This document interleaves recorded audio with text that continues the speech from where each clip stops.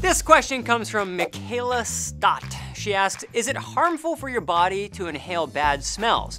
For example, is it bad to inhale septic tank odor, or does it just smell horrid, or just any really bad smells? I love this question for many reasons, but mostly because I've wanted to know the same thing for a very long time.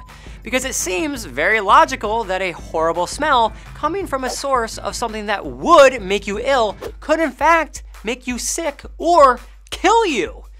However, science would like to disagree. To a degree.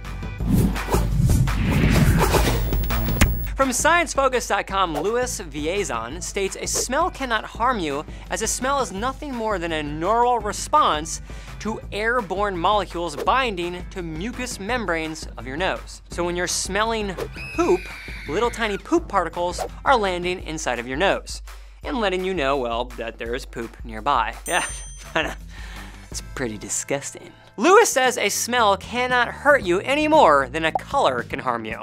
But then I say, have you guys seen that color green? Yeah, no. However, sensing bad smells actually has a purpose. As an evolutionary trait, detecting wretched odors lets us know to avoid the thing giving off the horrible smell, because those objects probably can harm us. You wouldn't want to take a bite of a dead raccoon or a mouthful of sewage.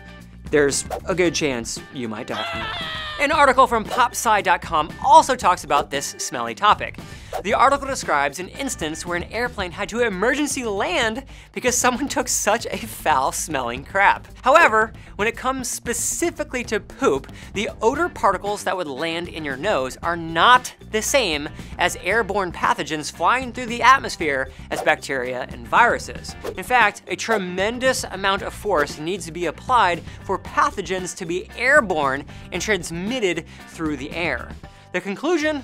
Poop, sewage, and septic tanks have noxious odors, but there is a very low chance it will actually make you ill. Now, on the flip side, some environmental odors are considered toxic.